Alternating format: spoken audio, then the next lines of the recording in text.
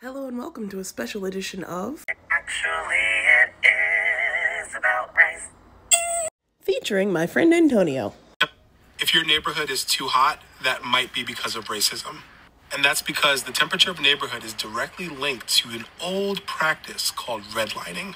Now, if you're not sure what redlining is, I'm about to tell you. Redlining is an old practice that was used from the early 1900s up until about the 1970s, where banks and other financial institutions would only give people of color a mortgage if they decided to live in a specific neighborhood.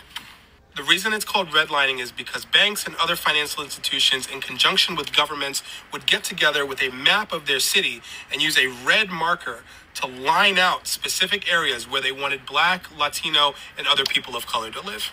And the reason that they did this is because they wanted those people to have less services. Whether it be police, fire, ambulance, medical care, the whole nine yard, they wanted people that lived in those redlined areas to have less of it. And that included jobs.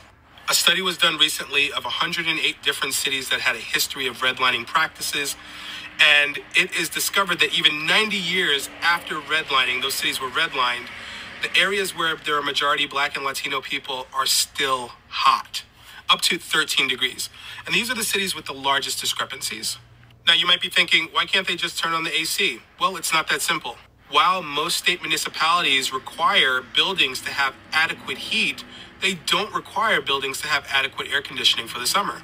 When you factor in the cost of setting up an air conditioner, the amount of energy it uses, etc., it might not be an affordable option for a lot of people. And along with heat comes huge health issues. Did you know that heat kills more Americans than any other weather-related catastrophe? More than hurricanes and tornadoes combined?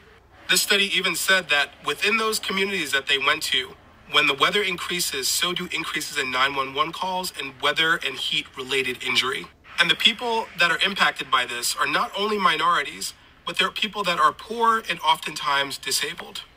The only factor that separated these hot neighborhoods from neighborhoods within the same zip code that had cooler temperatures was that those neighborhoods that had cooler temperatures had more trees. So when people say the block is hot, they might be speaking literally. And that right there gets right to the meat of the entire point of this series.